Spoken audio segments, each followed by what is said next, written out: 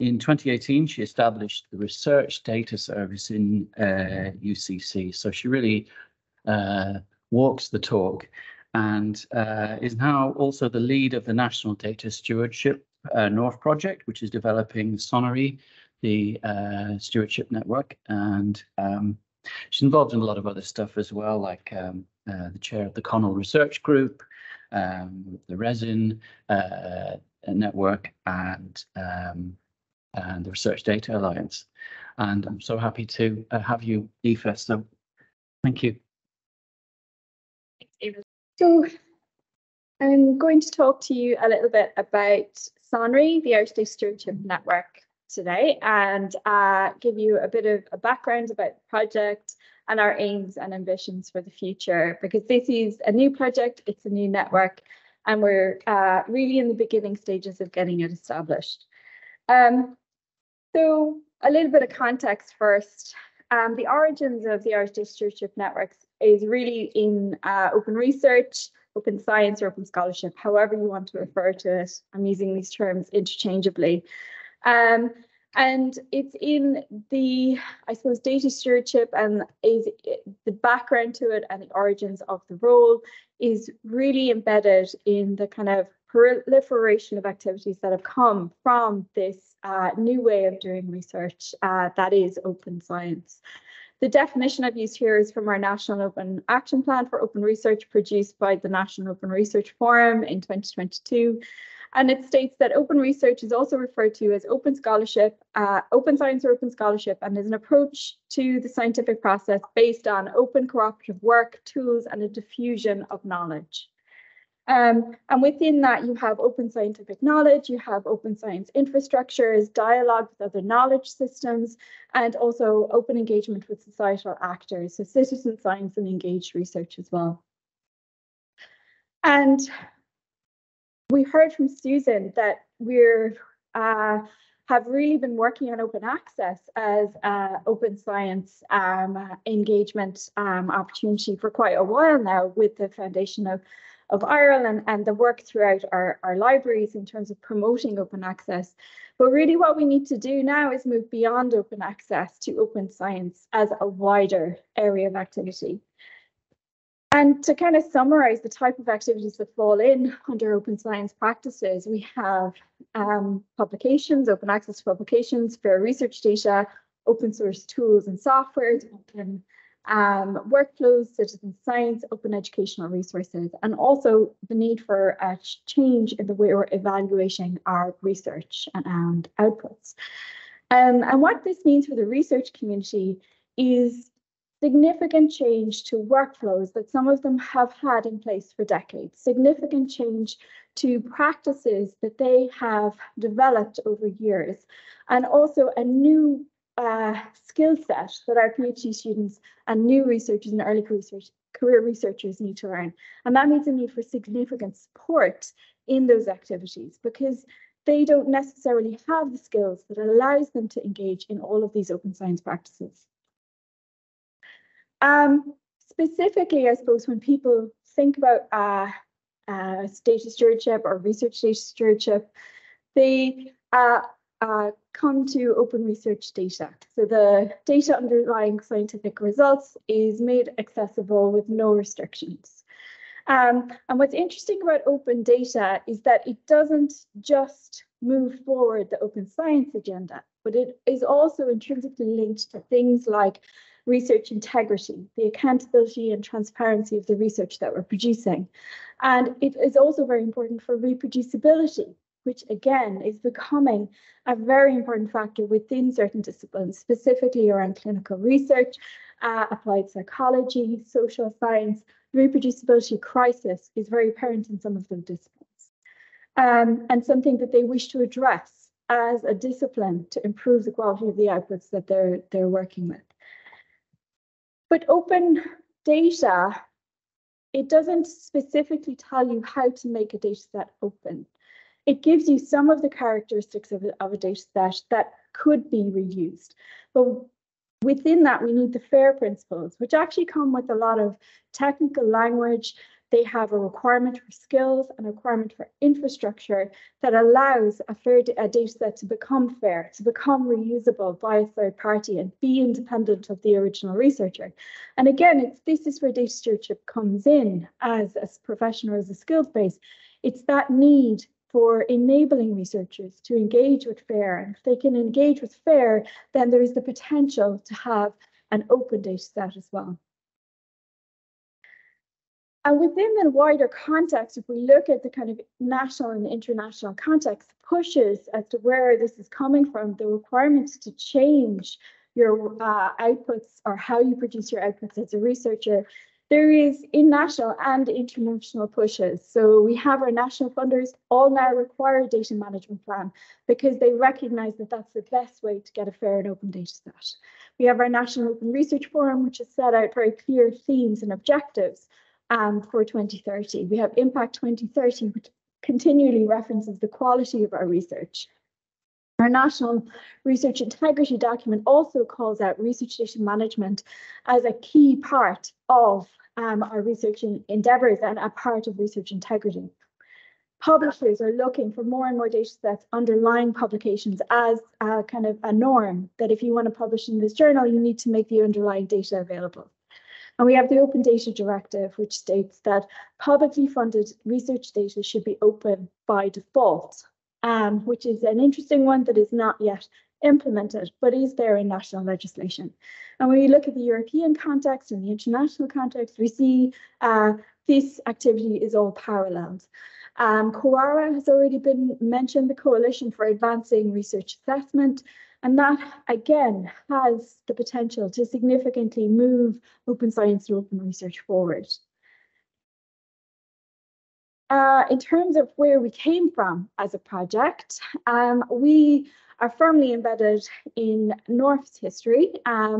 So the National Open Research Forum has been active since before 2019 and published the National Framework on a Transition to an Open Research Environment in July 2019. And it's through that document, really, that the SONRAI project has come to life.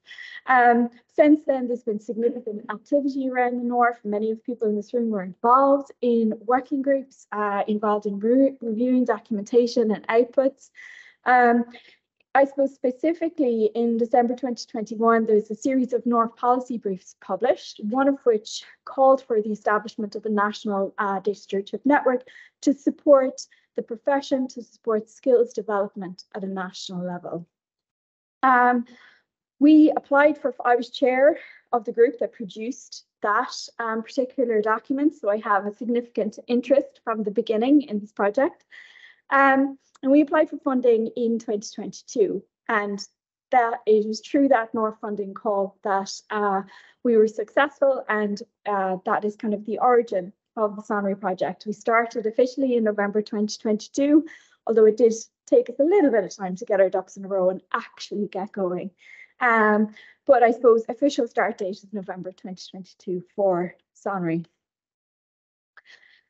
And when we look at the National Action Plan for Open Research, and when we were looking at it from the application stage to figure out, where is the mandate to form a national data stewardship network, we could see that we are very firmly embedded within that plan, and we can serve very clearly two of the three overarching themes and objectives. So establish a culture of open research and also enabling fair research data and other outputs. And those form the basis of our key aims for SONRAI. So as I said, we were one of 6 actions funded in 2022. Sorry, that slide's gone a bit funny, but anyway, the main message is still there. Since then, we've devised a mission statement and a vision, but actually these are still in draft form because we recognize that we want our community and our membership of the network to inform these going forward. But for now, our mission is to foster, enable and advocate for the development of research data stewardship and data stewards nationally. Our vision is a sustainable and cohesive network of data stewards, which will promote, support the secure and effective management of our national data assets and the transition to a fair and open research data landscape.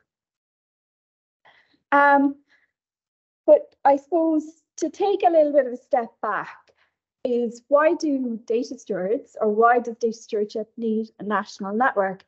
And that's because data stewardship, or being a data steward, is not a widely recognized career path or profession. The skills themselves sometimes can be called other names. People have varied job titles. So now I'm just going to talk a little bit about what it actually means to be a data steward and who we would consider as potential future members of this network.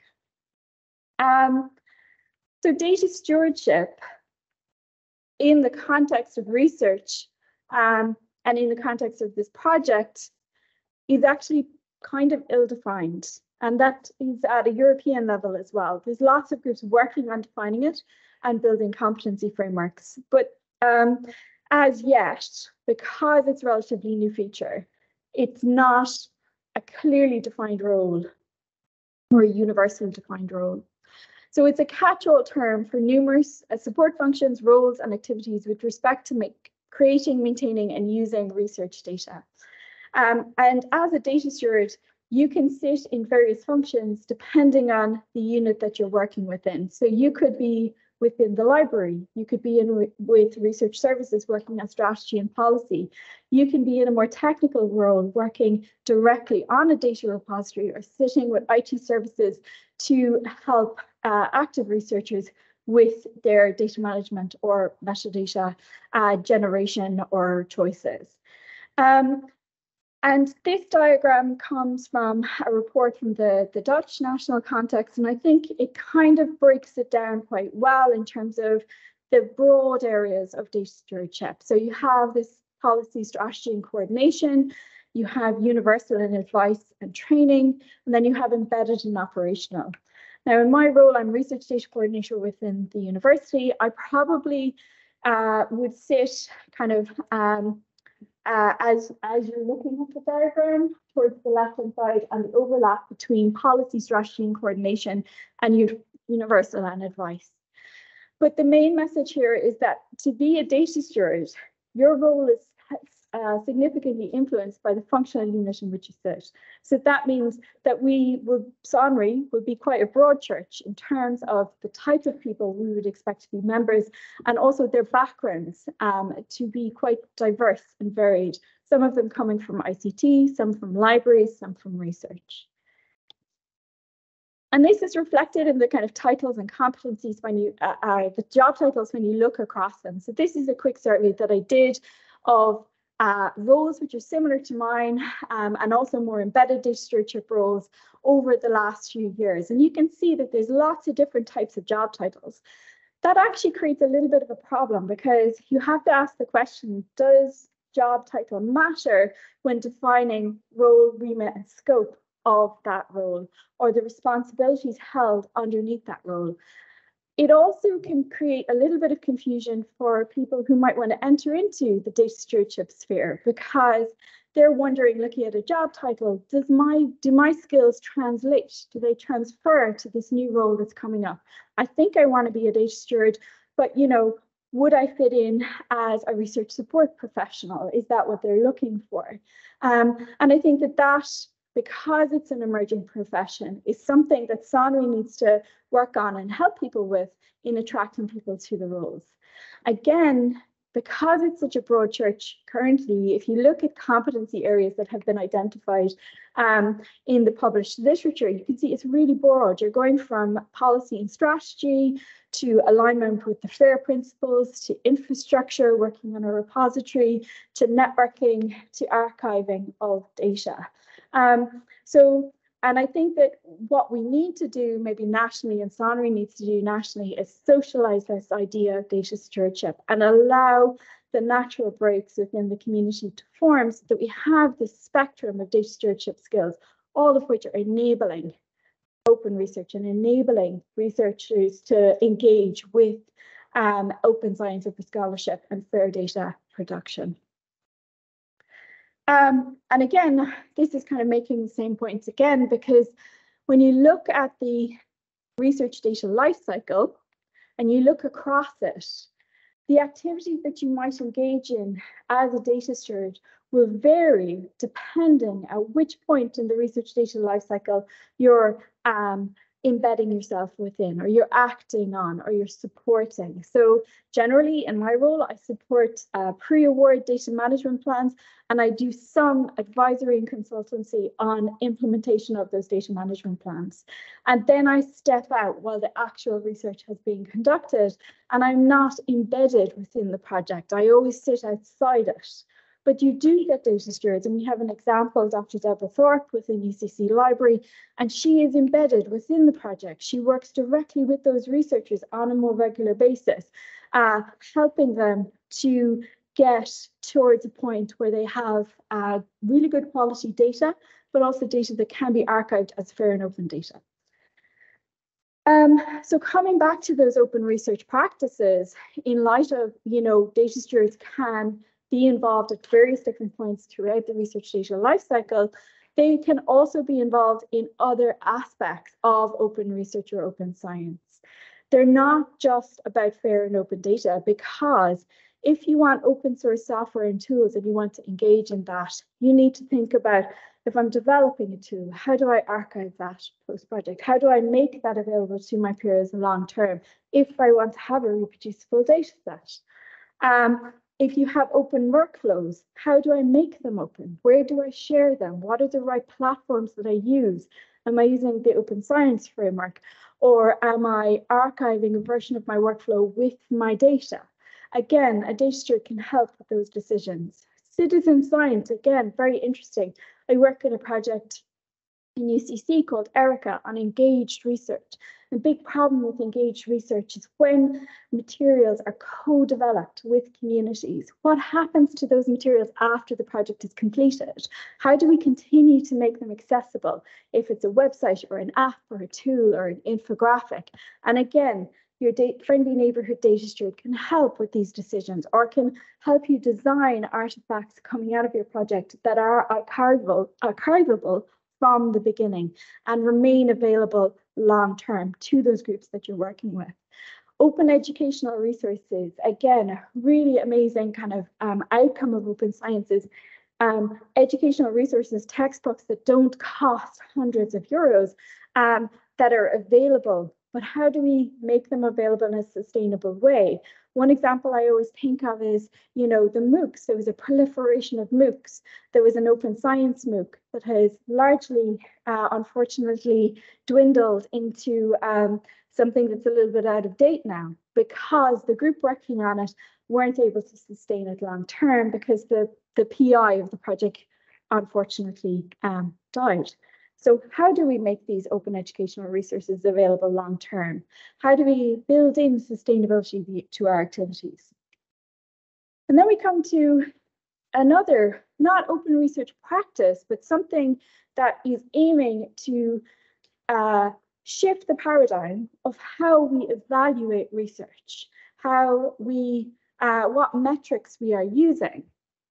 And when I talk about engaging in open research and advocating for engaging open research as part of my role within UCC, I also have to be very cautious, because a lot of the activities I'm suggesting to early career stage researchers, to PhD students to engage in, are not yet valued within career progression for those people. They're not yet valued in grant applications, although that is changing, coming from the funders. So you have to be careful in terms of how much time they're going to put into it and how gung-ho they're going to get into open science, and encourage them to, be balanced in your approach. And that's because our research metrics don't yet recognize open science activities, or value them in the way that they should, or value them in a way that is reflective of the amount of time and the changes you have to make to your research workflows to engage with them effectively. So I think SONRAI definitely has a role there in supporting the activities and the institutions that are getting involved in COARA, and trying to make that shift to how we evaluate research. And what COARA is asking for is for cultural change, a cultural shift. This diagram was produced by Brian Nosek, who's one of the founders of the Open Science framework, which is a significant piece of infrastructure in open science. And I think it's really interesting, and I think it's quite an accessible way to think about what we're asking for when we say we need a cultural change, we need a cultural shift to enable open research or open science. We have some of the policies, we have funder policies requiring data management plans that are aiming to help engagement with open research. GDPR is also there, research integrity is also there. Publisher policies, institutional policies. We are building a policy landscape, making a lot of these activities required for researchers. But we don't yet have the incentive, so it's not yet rewarding. So that means that sometimes doing a data management plan to get you to fair and open data is a tick box exercise. And we need to move beyond that. But then where does SONRAI come in? SONRAI is about building communities and building a network to support the culture change. But it also comes in as well, I think, in terms of making it easy, making training and support available. And that's another place where SONRAI can insert itself into this national culture change and international culture change that we're asking our researchers to engage in. So how are we going to do that? So these are kind of the 4 pillars of activity that we have broken the project down into. The first one is recognition. So the recognition of the need for data stewardship and raising the profile of data stewards. So this is something, I started in 2018 and we've been working locally in UCC, but there's still a job of work there to do to socialize this idea across our research communities so that they're allowing time when they're putting budgets together for somebody to work on data stewardship. So they're engaging with the library early on this. So they're engaging with IT services on this. So they're engaging with ethics. So they're allowing for fair and open data sharing if they need ethical approval, but also to raise the profile of those existing data stewards within institutions so that people know who the point of contact is, but also so all of those data stewards know who the data stewards are within the neighbouring institutions. So we have a network and a group to talk to. When I started, it was a very lonely place to be a data steward. I was the only research data coordinator, and there was very few others doing this role, but now there's more. And we need a platform through which we can communicate and talk and arrange trainings and have meetings like this, like LIR, librarians coming together, a platform that can bring data stewards together. Which brings me on to the next point, support for data stewards through networking, communication, thanks John, and peer learning. Again, bringing people together so we can learn from each other, so we don't have to reinvent the wheel every time, but also to create, opportunities for, learning about other different types of data stewards, learning about other different types of institutions and how services are rolled out there, so we can have maybe shared resources. Professionalization of the role of data stewards within the research landscape. For me, I think this is quite important. If you are in a profession that doesn't fit into any box neatly, it makes career progression quite difficult. Within the Netherlands, they have recognized the role of data stewards within their national pay scales. And I think that makes a difference for them in terms of job descriptions, but also progression as well. Training and skills development for professional data stewards so that there is, training courses. LIR runs training courses for librarians. It'd be great to see a training series for data stewards as well. And this is actually a discussion that I've had with colleagues, not just in HEIs, but in the CSO, in the National Cancer Registry, with TUSLA, who are also interested and recognize that data stewardship is something that their employees are engaging in, but there isn't a natural group for them in terms of, arranging training courses or professional development for those people. But also, we need to address raising the skill levels of the whole research community so that they are aware of the needs of data stewardship for their own research and know when to engage a professional when it's required. So I'm pretty much done. I just want to finish up on what we're going to do next. As I said, we've been kind of live for a year now. Next year, what we're going to do is we're going to be doing a series of interviews with data stewards across the whole spectrum of data stewards, but also We're going to talk to researchers, we're going to talk to research funding organizations, and really get a detailed picture of what people want from this network.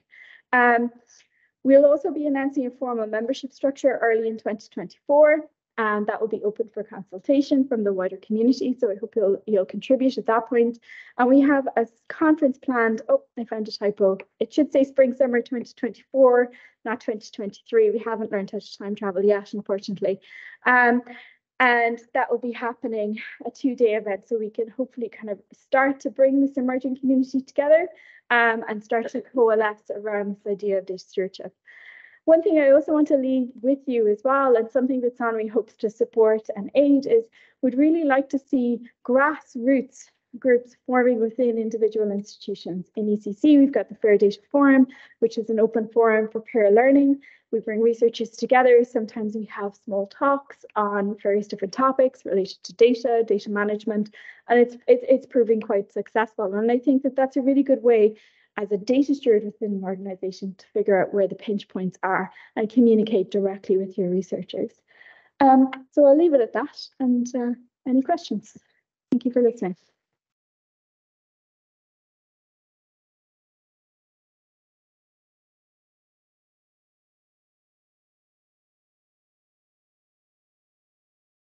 Do we have any questions, Liam, from online? No. Okay. So any questions down here? A lot of echoing going on. Lovely. Now, you'd have to speak into the mic. Sorry, just say your name. Frances Matting from TU Dublin. With regard to the membership, is that something you're imagining as a kind of paid for model, or is it more of a informal network? Sorry, could you repeat that? Like an echo? So the membership. The membership. Like, are you imagining that as paid for? How are you planning on that being organized?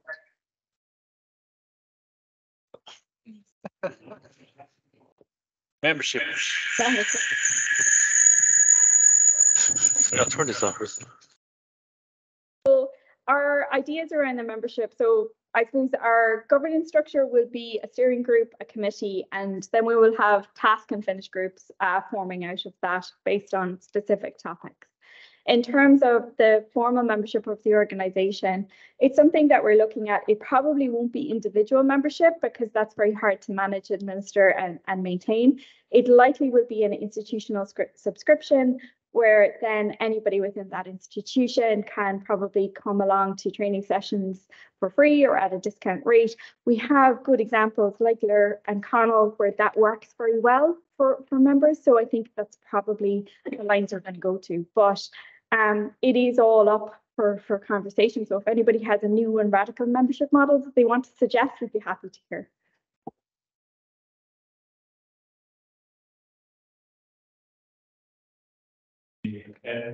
Just about the training of the data stewards. What sort of training do we visualize? Is it online training or what? So I think we would probably consider a mixture of both. We would like to bring in experts from the wider research data community within Europe or internationally to run kind of master classes or classes on specific topics. And that would be maybe for the professional data stewards. We'd love to say we have a budget for people to come over and do in-person training as well, but I guess that depends really on funding and budget. In terms of training for researchers, there is another North project, which its name is gone right out of my brain, but it's run by Dermot Lennett out of Maynooth. And they are looking at carpentry style outputs where there's train the trainer type materials available, and that you would be able to pick those up and use them within your own research community or adapt them to that. So we will link in with Dermot's project and make sure whatever we do is kind of in concert with that. Thanks. Yeah. David just said it's truck. Perfect. That's it. Thanks, David. Thank you.